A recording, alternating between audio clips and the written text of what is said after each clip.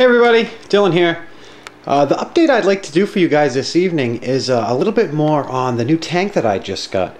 Like I said, I have a lot of work to do as far as the stand and getting the glass cleaned up. I still haven't got started resealing the tank, and lately I've kind of just been planning. I've just been thinking about some things, very excited that, you know, I got a free tank and, you know, a new project to work on.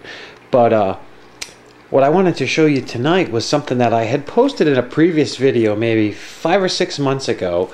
Something that I had and then I had never used because it simply never fit in any of my other tanks. But this is a beautiful piece of driftwood that I have, and it's always been too tall to ever be in a tank. I could never really make it work. But now that this new 45 is 23 inches tall, this beautiful piece of driftwood is going to be fantastic to be in this tank. I mean, I'm just grateful that I finally get to use it somehow. I like it with this angle. You can turn it several different ways, but I've never really got to experiment with this awesome piece of driftwood just because it's always been too tall, you know? I mean, look at how big this thing is.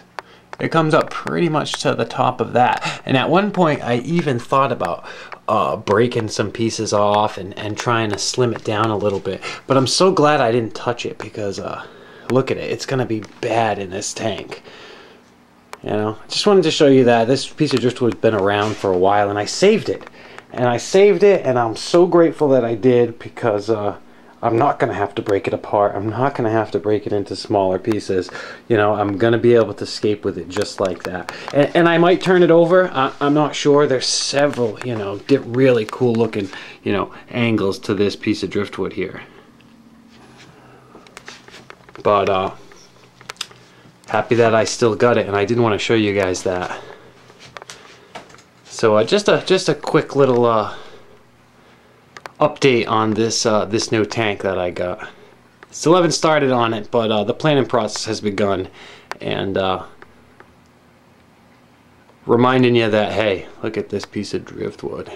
It's going to be in this tank, and even this driftwood has a lot of work to be done on it as far as soaking it and tuning it up before it ends up in the tank. But thanks for watching, guys. I appreciate it. Just wanted to show you that. Again, have a good one. Peace.